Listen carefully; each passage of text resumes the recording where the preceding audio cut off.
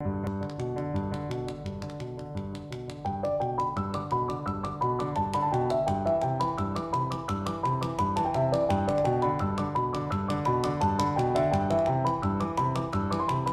is the largest annual quilt show in the world. We get around 60,000 people from literally all parts of the world. We have over 1,500 quilts on display here, but we also have over 1,000 vendor booths. There's no shortage of things to shop for. We have upwards of 350 different classes, basically everything you could want to know about quilting. We have all of these gorgeous quilts that are on display. Some are traditional quilts, like you might see on a bed. Others are redefining that a little bit.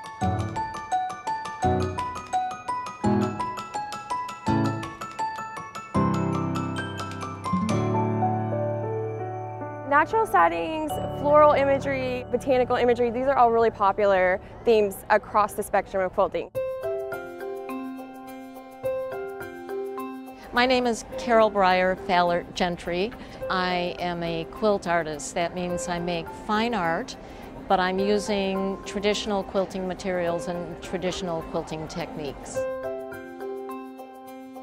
A block from my studio in Paducah, Kentucky, there's a Bradford pear tree that sheds leaves in all these amazing colors and patterns.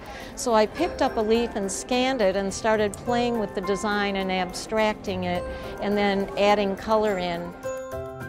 The whole thing was drawn full size on paper, and then I cut out each shape from the paper and attached it to fabric and cut around each one, and so they became separate templates that I pieced together to make the complex design. And then I do a lot of quilting with different colors of thread, and that's really the completion of the piece of art. We have actually a number of international exhibits this year, one from Taiwan, one from Jerusalem. And then we always have that international aspect to our show because we have a judge show component in which the world's top quilters send their works to compete. Every time I'm going to Jerusalem, I always feel such an holy spirit, and everyone who goes to Jerusalem says so. It's something special in this city. Every quilt is really different, and everyone has his own Jerusalem. So you can find many, many different Jerusalem here.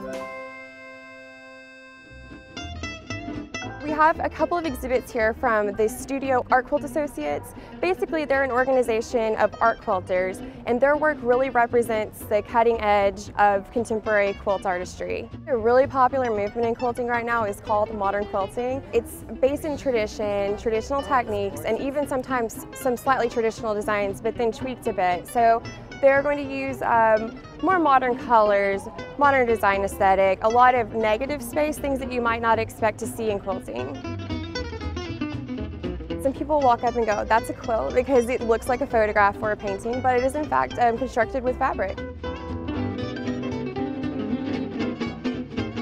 This exhibition is called What's for Dinner, and we thought it would be interesting to do a piece that looked sort of like a place setting, and also really wanted to have the exhibition look like a dinner party.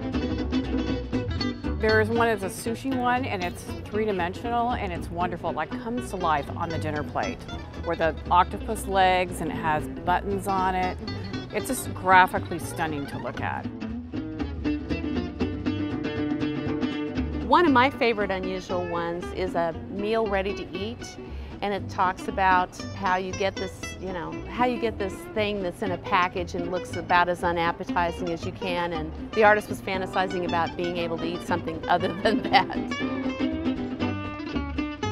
It's 3 layers. A quilt is 3 layers stitched together, and it doesn't matter what you stitch what to what. And it doesn't matter what size it is, and it doesn't really matter what the format is.